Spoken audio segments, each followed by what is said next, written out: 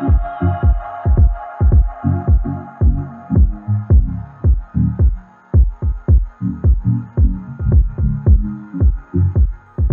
you. Hi, everyone. Hola, ¿cómo están? Espero que hayan disfrutado la piñata y que canten la canción todo el día. Well, my name is Ivonne, and I am the community manager of the DOAJ, the Directory of Open Access Journals, and I'm also an associate professor at the Universidad Autónoma Metropolitana in Lerma. So today I'm going to talk about data journals, but before starting, I want to just share with you one of or the main motivation to talk about this topic, and is trust in science, and what I think it's a crisis in trust in science. And so I finished my dissertation about one of the biggest journals we have in the landscape, in the open access landscape, which is PLOS ONE. And part of my data were about the processes of editing and publishing a journal. And I found this is a really global crisis, the trust in science, and a couple of examples are here. Probably you know Retraction Watch, this website when people can report the articles or journals or, editorial board members, etc., that are misbehaving in terms of the publishing system. So if you look at the website, you can see that there are many, many cases of faking data or inventing data and these kind of things, and many articles that are or authors who have misbehaved have retracted their articles, or the journal retracts their articles. And also there was a huge scandal last year about this researcher in Spain who was publishing 170 something articles per year, or every 40 hours or something like that. So why I am talking about this? Because one of the solutions and the strategies that I think the community, the academic community has found to fight these misbehaviors is data journals. And I want to know if you know what is a data journal, but also if you have written a data paper. Have you, raise your hand if you know what a data journal is? Okay. And have you authored a data paper? Okay, so this is for you. What are data journals and data papers? So data papers are these types of manuscripts that essentially describe datasets and how the data were collected, organized, marked up, and etc. And the goal and the main purpose of these articles is to show the community and to be transparent about the data collection and the data that people, collect for research. So perhaps you haven't heard about them or written any manuscript because they are very scarce and there are not many data journals in the world. I'm going to show some numbers. But first of all, I think this figure illustrates very well what a data journal is, what a data paper is, and how they can be connected with repositories and other spaces where we deposit data.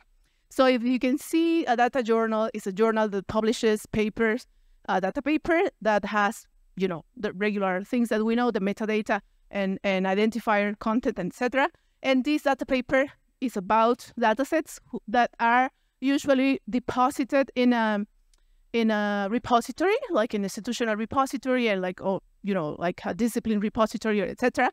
And usually the data are and should be open in order to be also published in a data journal. So it is very well, I think, again, this figure illustrates how we can interconnect systems and make them interoperable in terms of the structure of the data and also the policies in an editorial board or in a journal in general. So I mixed some Spanish, but this is a quote about the criteria that usually data journals take into account when evaluating a data paper. First of all, the data papers are, about datasets, as I said, with a high percentage of reuse. So it is, of course, one of the main goals of making data available, right? That others can use them. So data papers and data journals are, they make sure that this structure is compatible and that people can use them. That's why some of the, one of the criterion also is to use open licensing, like free copyright or Creative Commons licenses, this type of things, because it allows users to redistribute, copy, and so on. So again, the datasets should be open access and available without any barriers, like economic barriers or technical barriers. And also, the data journals are not very different from other journals. So they conduct a peer review process. And the peer review process, of course, has some differences, right? Because it's not much about the results or the interpretation or the discussion, but about the data set and how it was collected and how it was structured and so on. And also, having a DOAJ preservation that is very important for data journals, and the frequency of publication should be as soon as possible, because that's the relevance of data papers and data journals. There are, I found this list of data journals, and these people collected the data about 135 journals. The thing is that these are the types of one of the most well-known data journals. And as you can see, I think it's biased. Maybe it's my my view, but we don't have many data journals from independent publishers or academic-led publishers. If you can see, these journals are published by the most traditional corporate publishing organizations, like Elsevier, Wiley, Ubiquity, Copernicus, this kind of publishers. So it's, I think, one of the things that are important to take into account if you want to give your data to some journals that charge you a lot of money and sell your information. Well, but that's a footnote. Well, again, this is a list of data journals. You can see in this list what are the main countries and publishers that publish these journals. I couldn't find, and I haven't found any Latin American data journal or a data journal that is not in English. So if you know some, please share, because I think it's important to make them visible if they exist. If not, this is also an invitation for you guys, especially if you are in academia, but also if you are in other organizations, to maybe think about starting and running a data journal. So, but again, coming back to the question, the initial concern about trust, we know, and probably you are very familiar with this phenomenon of the so-called predatory journals. So, and again, with data and with data journals, it's also a concern and a problem in some communities. So this, there are many journals in the world, and every day, you gather a rock, and under the rock there are more journals, and then you receive more emails saying, please review for this journal, or please submit your manuscript. You are familiar with this phenomenon.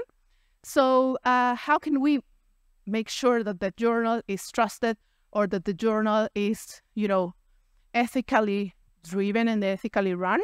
Well, the answer is, I think, very simple and complicated at the same time, but trust in databases. So databases, journal databases, I think, and we have many examples. I'm going to talk about this example, the Directory of Open Access Journals. If you don't know it, I'm going to explain a little bit what we do and how we do this with data journals and other journals. So use, support, and share these databases like DOAJ. I'm going to talk about it, as I said, but also Cielo and Latindex, and I'm citing these examples because, it's in Latin America, we are a region a pioneer region in terms of that data and in terms of journal publishing. And yeah, going back to the point about the directory of open access journals, I hope you know it, but we are a database. It's a unique directory or list of journals. We have more than 20,000 journals. All of them are open access. And by the way, another footnote, very quick. Open access doesn't mean paying for making your manuscript available for the public. It's not a synonym. So we have many journals in the database that are not APC-based, article processing charges based. So they don't charge anything to the author and anything to the readers. So we are also a gold standard in terms of criteria, like evaluation criteria. We have a list of criteria to evaluate the journals and to make sure that they are trusted, that they comply with international standards in terms of, for instance, governance and peer review, of course. So we have a list that you can check out in the website. And we provide metadata about these 20,000 journals free for anyone. We have not a short history. We have 20 years working on open access and evaluation of journals to make sure that we provide the world with a list that reflects how science is produced in the world. So we have 80 countries represented, 80 languages, 134 countries. So we are a very comprehensive database, and many of the journals that you don't, the map, we cover pretty much the whole world, and we have a gap in Africa, and we are working on that actually nowadays. And this, I want to just very quickly mention this figure that shows you how comprehensive is the DOAJ and how you can find many, many journals that are not in the traditional and, by the way, very expensive databases like Scopus and Web of Science. As you can see, one of our goals, again, is to show that science is well done everywhere and, with high quality and so on. And that's why we share all the information to the world. Well, we are a very small organization, but increasingly, increasing in terms of the people who join and volunteer for us. More than 100 volunteers nowadays review applications. People are, and one of them is here, Julio. They are professionals in librarianship and so on who help us review these journals and to help the editors to improve their practices in terms of quality and transparency. This is like our workflow, very, very broadly. People, the editor, the publisher sends an application. We have initial checks, and then we have an independent review by the editorial team and the volunteers. We check it manually. We have humans checking the applications. We are planning to automate some of the processes, but still we check the website, we read the website, and we look at the practices, because we are not very focused on indicators or impact. We are anti-impact factors somehow. And because we want to show the world the practices instead of, the citations. Citations are okay and are useful, but we are more concerned about helping the journals, like data journals, especially for because they are different, like special type of journals, to serve their communities better. We are our service is discoverable, and it is used in many libraries, in many institutions. And this is just a very quickly, one scheme that we created to show the advantages of being indexed in the DOAJ. So it's not only about discoverability or visibility, but also increasing opportunities of grants. For instance, there are some funders that requires you to publish in open access, right? And you probably, if you don't know the DOAJ, you go to the same journals that charge you $3,000 or more, or $5,000 or $11,000 journals dollars, like computational neuroscience, I think it's the journal. So and that if you are not in a very, very, very poor country, you don't have discounts, right?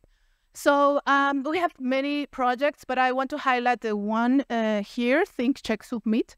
It's a tool that we created to help the community to evaluate yourself, the journal that you are, using to do your research or thinking about publishing in. And I think for data journals, this is very useful because, again, it gives you a list, it's a checklist of the things that you have to take into consideration. For instance, if it is a data journal, how they make sure that your rights are preserved or that they have preservation policies and so on. So I invite you all to check the tool, and we have other tools. And very quickly, we recently launched the Open Access Toolkit, the Journals Toolkit, and this is especially for people who are planning to start a new journal, but also if you work in a journal, it's a list of things that you may take into consideration if you wanted to increase quality, to be more transparent, and so on. And very quickly, to conclude, I did a quick search in our database, and we have just with the title, with the word data, we have 53 journals. Some of them are, and data journals are not, many of them are not only data papers. They publish also traditional papers, but it is interesting to see how they are different, right? Like the types of paper that you can write, and many of them give you very clear guidelines. So to finish, I just want to invite you to publish data papers.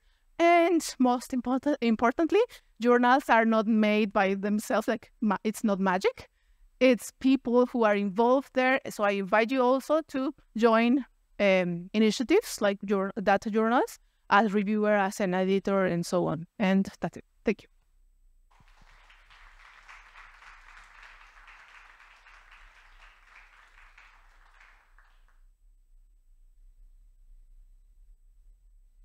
You want to? Thank you so much for that talk. I was wondering if DOAJ had any plans to add a metadata attribute to specifically search for data journals or journals that accept data papers. As a data librarian, I often find it hard to find these, and a keyword search ends up pulling up a lot of journals that are, within like the field of data science or may still be, accepting more traditional research articles rather than data papers? Yeah, that's a good question, and it's complicated because we have many types of journals. For instance, we accept like non-traditional journals. One of the examples is, of course, data journals, but also student-run journals, and like other types of journals that are not, again, traditionally accepted or included in other databases. So we are in the process of restructuring our tags and our metadata. We had a consultation recently, and people are, expressed these concerns. So I cannot answer now because we are in the process, but yeah, it's something that we are considering. Yeah. Yes. Thank you, Ivonne. I want to ask you about if you know the difference between a data set that has been curated or very well curated and the published papers, data papers, because data sets that have been curated they have all these methodology described and all the steps that the researchers have been through. So I want to know if you know a little bit about this. Yeah, that's a good question. So I think the main difference is that data papers communicate a little bit more than the dataset itself. So the dataset itself, as you mentioned, should have its own methodology and description there. But the data papers usually have more information about how, like, the research, the context of the research, without being a traditional research paper. So they have more information about the context of the research and also perhaps the results, but it is not focused on the results. Whereas the dataset has only the data and maybe the descriptors or description of the dataset. So it is a short communication. It's a type of paper that they are short because, again, it's not focused on the whole research, but only the data. And I think it's more like the description of the dataset in the data paper is more thorough. It's more, in depth. Uh-huh.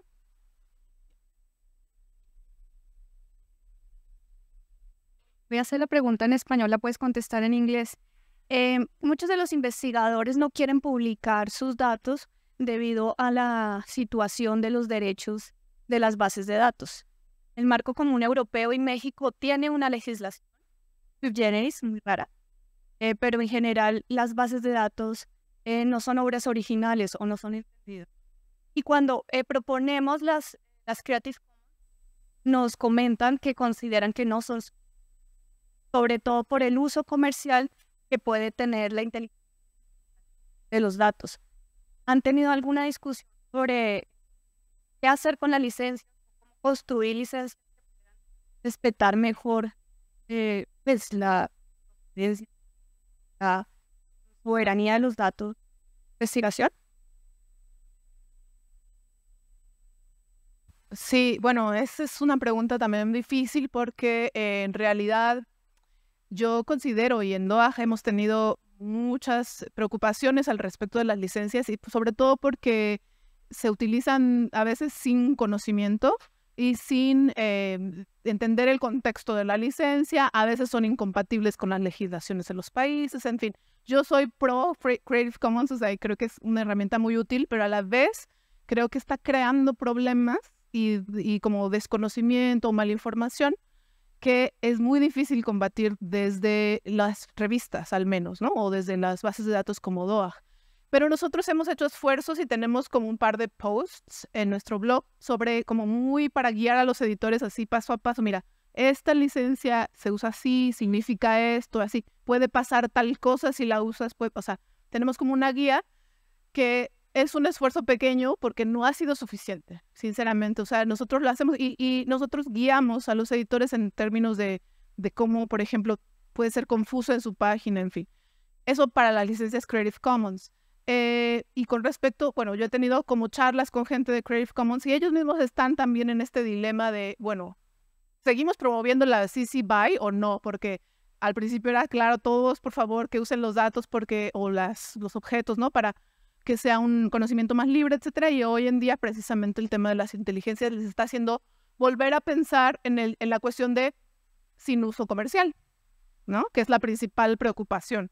Entonces, realmente no tengo una respuesta. Nosotros intentamos guiar, al menos de que la gente sea consciente qué significan las licencias y cuáles son las consecuencias de usar una licencia A o una licencia B. En el caso de los data journals y datasets, es importante saber y reconocer que el dataset debe o puede estar depositado en un repositorio X y ese repositorio tendrá sus guías de copyright, ¿no? Y el journal tiene que adaptar, o ser abierto lo suficiente como para aceptar las condiciones del repositorio de datos. Pero sería eso, bueno, no hay realmente una respuesta. Nosotros, de nuevo, seguimos como en conversaciones para ver cómo orientamos, ¿no? A los editores.